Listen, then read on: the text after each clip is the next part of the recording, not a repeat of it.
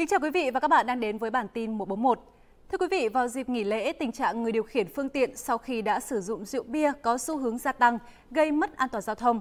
Để phòng ngừa những vụ tai nạn giao thông đáng tiếc, Cảnh sát giao thông Hà Nội đã và đang tăng cường kiểm soát, xử lý nghiêm các trường hợp vi phạm.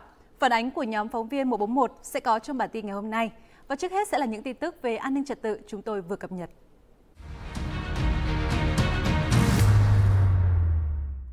Sau một thời gian dài tụ tập bão đêm, ngôn từ mà nhiều dân chơi là giới trẻ áp cho việc tụ tập từng đoàn xe, điều khiển xe phóng nhanh lạng lách đánh võng, vắng bóng tại Hà Nội. Bởi lực lượng công an liên tục ra quân, truy quét, xử lý mạnh tay, thì thời gian gần đây tình trạng này đang có xu hướng tái diễn, đặc biệt là tại khu vực các quận nội thành Hà Nội. Ghi nhận của phóng viên 141 vào thời điểm hơn 22 giờ đêm 27 tháng 4, màn đêm chốc lại bị xé toang bởi tiếng rú gà ầm ĩ của các英hùng xa lộ.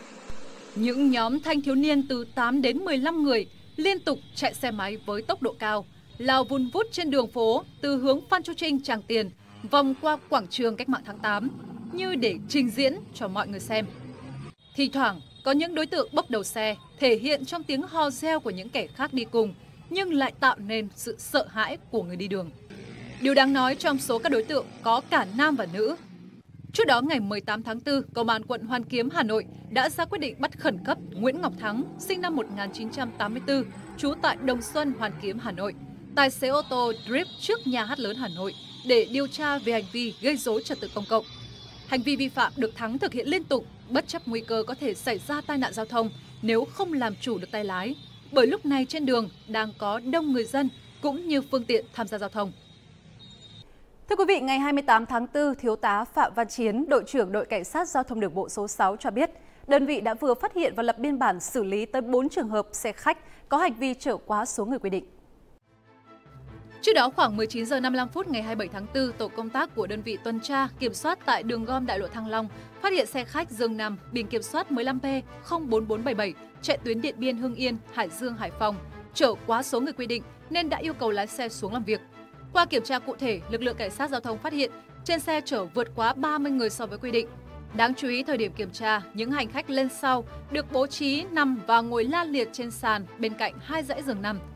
Lái xe Nguyễn Văn Chiến, sinh năm 1978, trú tại huyện Khoái Châu, tỉnh Hưng Yên thừa nhận do thấy nhiều hành khách có nhu cầu lại hám lợi nên bất chấp các quy định cũng như nguy hiểm tính mạng của người tham gia giao thông, đã cố tình chở vượt 30 người như ghi nhận. Lực lượng chức năng đã lập biên bản xử lý theo quy định của pháp luật. Đối với số hành khách trên xe, tổ công tác cũng đón xe, đảm bảo đúng lộ trình an toàn cho bà con về quê thuận lợi. Công an thành phố Hà Nội cho biết đã bắt giữ đối tượng cầm đầu trong đường dây buôn bán hàng cấm, đó là đối tượng Nguyễn Việt Dũng, sinh năm 1969, trú tại quận Hoàng Mai. Cụ thể, vào ngày 21 tháng 4, Công an thành phố Hà Nội đã phát hiện và bắt quả tang đối với Nguyễn Việt Dũng khi đối tượng này đang vận chuyển 2 thùng các tông chứa hơn 1.000 bao thuốc lá nhãn hiệu nước ngoài. Sau khi kiểm tra, Dũng không xuất trình được hóa đơn chứng minh số hàng hóa trên. Khám xét nơi ở, lực lượng chức năng thu giữ thêm nhiều loại thuốc lá nhập lậu, trong đó có nhiều nhãn hiệu như Ryzen, Camel và hơn 36 kg xì gà. Giá trị ước tính khoảng 3 tỷ đồng. Hiện Công an thành phố Hà Nội đang hoàn thiện hồ sơ, hoàn thiện công tác và mở rộng vụ án.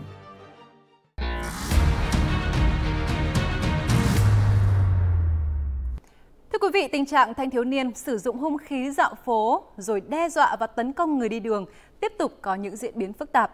Mới đây, Công an huyện Thanh Oai đã bắt giữ và khởi tố nhóm gần 20 đối tượng đều có tuổi đời từ 16 tới 18 liên quan tới hành vi này.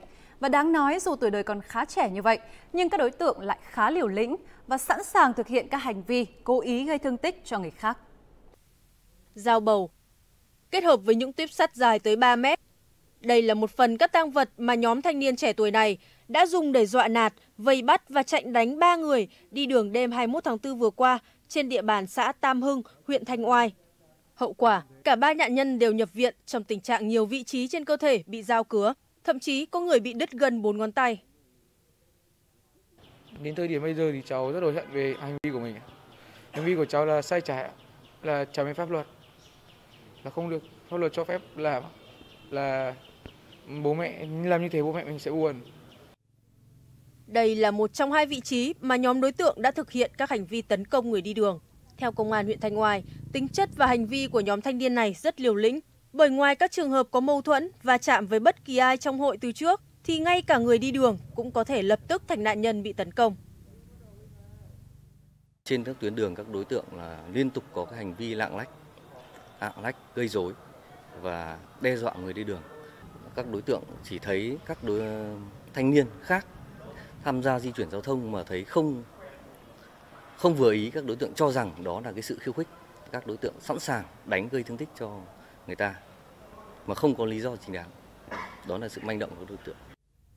Hàng loạt phương tiện hỗ trợ gây án đã bị tạm giữ. Mở rộng điều tra, cơ quan công an huyện Thanh Oai xác định có khoảng 20 đối tượng liên quan đến vụ việc. Bước đầu, cơ quan cảnh sát điều tra đã tiến hành khởi tố vụ án, khởi tố một số bị can về hành vi gây rối trật tự công cộng, đồng thời tiếp tục củng cố hồ sơ, chờ giám định thương tích của các nạn nhân để tiếp tục khởi tố các đối tượng về tội danh cố ý gây thương tích. Thưa quý vị, nhận định dịp nghỉ lễ năm nay kéo dài, người dân sẽ có nhiều nhu cầu vui chơi giải trí, kéo theo đó là vi phạm liên quan đến nồng độ cồn sẽ có những diễn biến phức tạp. Quản lý địa bàn quận Hoàn Kiếm, trung tâm thành phố, đội Cảnh sát Giao thông đường bộ số 1, Phòng Cảnh sát Giao thông Công an thành phố Hà Nội đã chủ động xây dựng kế hoạch, tăng cường các biện pháp kiểm tra xử lý nghiêm lái xe, điều khiển phương tiện khi đã uống rượu bia. Và việc làm này sẽ được duy trì liên tục trong suốt kỳ nghỉ lễ. Ghi nhận của phóng viên bản tin 141. Nghĩ là ngày nghỉ, người đàn ông này chủ quan đã uống một lon bia tại nhà trong cuộc vui với người thân. Kết quả, khi tổ công tác của đội Cảnh sát Giao thông đường bộ số 1 kiểm tra bằng máy đo, anh đã vi phạm có nồng độ cồn trong hơi thở chưa vượt quá 0,25 mg trên một lít khí thở, tương ứng với mức phạt tiền từ 2 đến 3 triệu đồng, tức giấy phép lái xe từ 10 đến 12 tháng và tạm giữ phương tiện.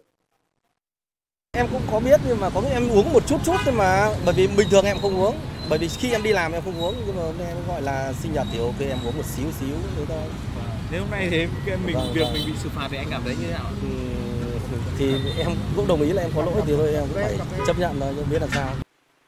Đặc thù là quận trung tâm thường xuyên diễn ra các hoạt động vui chơi giải trí thu hút rất đông người dân từ khắp nơi đổ về. Chính vì vậy, để đảm bảo an toàn cho người dân trong dịp nghỉ lễ, việc xử lý vi phạm nồng độ cồn đã được đơn vị đẩy cao hơn một mức. Trong ca công tác tối ngày hôm nay thì chúng tôi đã xử lý 6 trường hợp. Đa số những trường hợp đều viện dẫn lý do là liên hoan trước kỳ nghỉ lễ, chia tay và nhà có việc. Thì những cái trường hợp đó thì chúng tôi vào, ngoài việc kiên quyết đấu tranh xử lý, thì chúng tôi cũng tuyên truyền nâng cao ý thức của người tham gia giao thông để cho mọi người hiểu là khi mà đã uống rượu bia là không lái xe, và khi mình tham gia giao thông mà trong hơi thở độ cồn thì sẽ gây ra nguy hiểm cho mình, cho mọi người tham gia giao thông và nhất là gia đình mình ngồi sau tay lái của mình. Thống kê từ đầu năm đến nay, đội Cảnh sát Giao thông đường bộ số 1 đã lập biên bản xử lý hơn 1.100 trường hợp vi phạm nồng độ cồn, phạt thành tiền gần 8,2 tỷ đồng. Việc xử phạt quyết liệt của lực lượng chức năng bước đầu đã giúp lái xe dần thay đổi nhận thức và hành vi. Tuy nhiên, với tinh thần phòng còn hơn chống, công tác kiểm soát nồng độ cồn vẫn sẽ được duy trì thường xuyên, liên tục.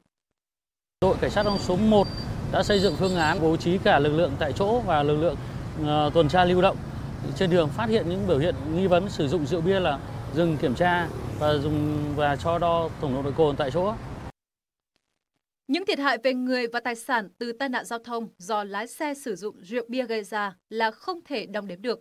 Do vậy, việc quyết liệt xử lý vi phạm nồng độ cồn sẽ được Công an thành phố duy trì trong suốt cả năm với phương châm không có vùng cấm, không có ngoại lệ, theo đúng tinh thần chỉ đạo của Thủ tướng Chính phủ.